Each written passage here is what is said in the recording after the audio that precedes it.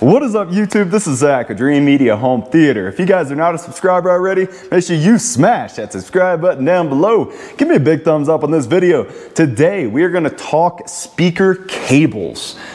Are they important? Should I just go get some thin little, 22 gauge wire and hook up my $10,000 tower speakers, or is there more to it? We're really going to dive deep into the different ways or specifically how Clarus Audio, which is known as the leader in speaker cables, they have patents and legit, true, hand-built, custom-made cables.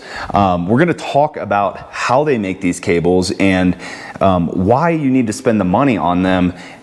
If not, you're just doing yourself a disservice. So we're going to get into some of those details on a Zoom meeting with Joe, the president of Clarus and Tributaries Cable. I hope you guys enjoyed this video. Let's get into it.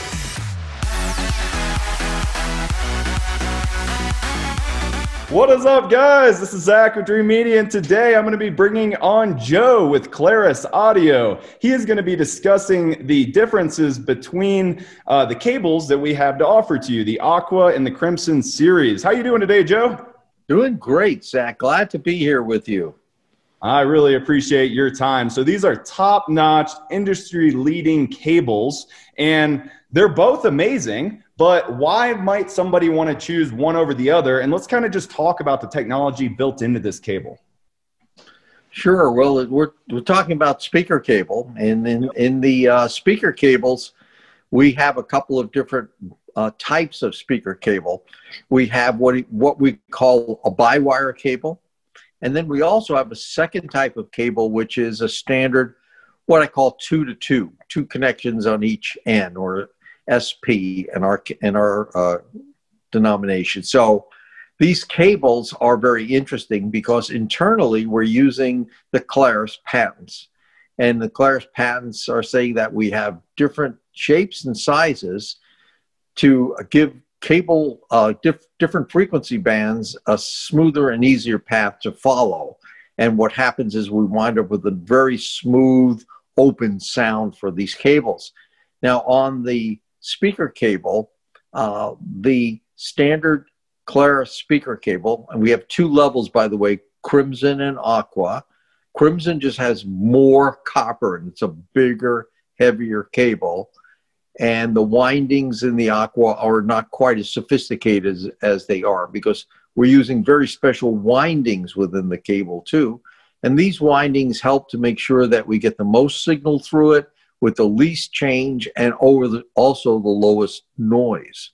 Really important concept. So the other thing we do, our speaker cables are flat. Most speaker cables you see are round, right? They have their round configuration. Ours are flat. So we put the left and the right side by side instead of one on top of the other. And on the bi-wire, they're four flat. So 1, 2, 3, 4 together in a flat arrangement. What that does is it lowers the cable's inductance. And cable inductance is something that we always want to keep at a minimum because it affects the frequency range. So we keep our cables, all of them are done in a flat configuration. Then when we terminate our cables, we use a special, there's a block, a metal block that gives us the transition from the cable jacketing to the legs of the cable, where we're going to have the connectors on the end. And we have silicon tubes on those legs to make it a nice, smooth transition. One of the things that we're really big on with our cables is fit and finish and cosmetics. These cables look beautiful. When you look at them, they're made the highest quality. All our solderers, for instance, in Orlando are military grade quality. So we do all that soldering in-house, and we put these together so everything not only will sound fabulous, but looks beautiful. It looks like somebody took the time and attention to put tender, loving care into the cables. And you see that when you look at them. But these cables, so we have a standard cable, a bi-wire, and we can also do a bi-amp cable. A bi-amp cable is one where you would have two amplifiers for each speaker, one amplifier for the low frequency side and another amplifier for the high frequency side. So we can configure the cable in what's called a bi-amp also. So those are our different cables. So these cables are pretty much custom order. You guys manufacture them. Give our clients an idea of timelines and maybe situations and speaker types or price points where they may want to use one over the other, one series over the other. Well, for the we make all our cables in Orlando. So in other words, we take our rolls of wire, we have it in the roll, and we cut it to specific length. So we can make whatever length we want. I mean, sometimes a customer has one cable that might be one length, another cable length that might be a slightly different length. If the rack we do that all here on the left-hand side, you can get a 3-foot one made and then a 12-foot one made on the other side. Right. We do that all the time. We make all these special lengths, and they're all usually done same day. So the time frame is short.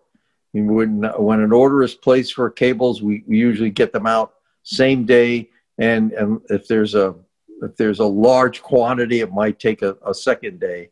But our cables are all done that quickly. I find that really impressive because like our opening order, it was a huge order of cables. Was that all made in one day? Yep. That was all made in one day. Yep. Beautiful. It was all made in one day. Yep. And they're all handmade and then tested and then packaged and then shipped. So yes, they're all made in one day. And as far as pricing is concerned on the speaker cables, an 8-foot pair of our SP cables, which are a heavier gauge cable.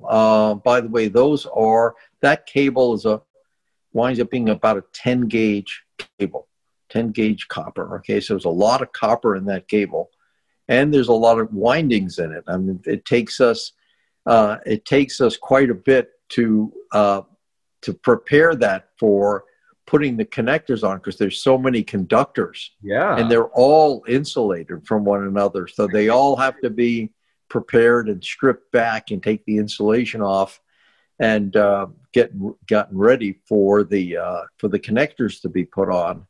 But an 8-foot pair of the Crimson speaker cable, I'm not sure, it's around $5,000 retail price for an 8-foot pair.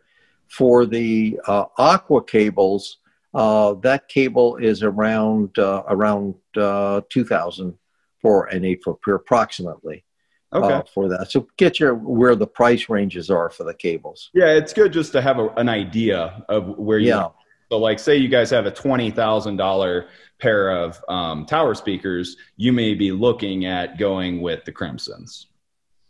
Yeah, when you look at those kinds of things, we generally look at a rule of thumb of how much should I spend on cable? Yeah, I guess that's what I'm getting at. Can you help us? Yeah.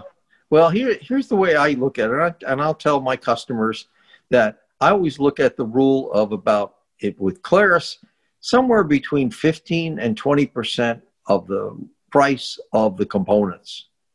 Okay. Okay. So let's say you have a power amp and a preamp, and let's suppose that winds up to be just for easy number. Let's say it's $10,000 was what paid for the preamp and the power amp. Then I'd look at it somewhere around $1,500 to $2,000 for the interconnect cables to hook those up.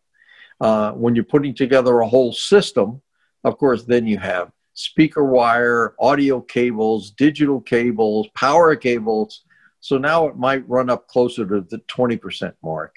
But that's a good figure to get you at least in the ballpark of where the cables should be, so that the performance levels need to match. That's the important. Yeah, that really helps. Performance of the cables and a chain is only as strong as its weakest link.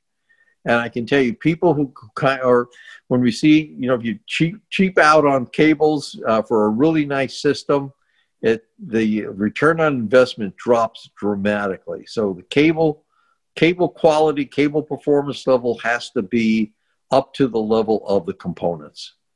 Awesome. Well, you guys will see that live in action when we do our side-by-sides. We really want to believe in the product that we're selling you guys, and I believe that this is the best cable manufacturer out there. Well, I think that about wraps up the speaker cable discussion topic. I really appreciate you coming on the call today with me, Joe. Great. Glad to do it, Zach. Yeah, Happy to be here. You take care. I hope you have a great day. Okay. Bye. All right, that is a wrap on Speaker Wire. Clarus Audio, the Aqua and Crimson series are the best of the best. We also offer Tributaries cable. And then, you know, for entry-level systems, we even have bulk wire, you know, just stranded copper wire. So we have something for everybody. But this whole journey that I'm going on right now is for high fidelity. I'm trying to find out what is the best in the industry and deliver that to our clients. So we're going to be doing real-life tests of these speaker wires and connecting them in different configurations so that we can give an honest opinion whether, say, the Aqua series and the Crimson series actually has a notable difference in, like, an audible difference. So we're gonna do stuff like that because I don't like just selling gear just to sell it. I like to actually believe that what I'm selling is honestly better. So we're gonna get into all that. Make sure you subscribe to the channel, guys, if you're not subscribed already. I really appreciate your support. If you would like to purchase any cabling, projectors, screens, amps, I don't care what it is for your home, we have you covered with all the industry-leading brands. Really appreciate your support. Till next time, this is Zach with Dreamedia Home Theater. Thank you for watching.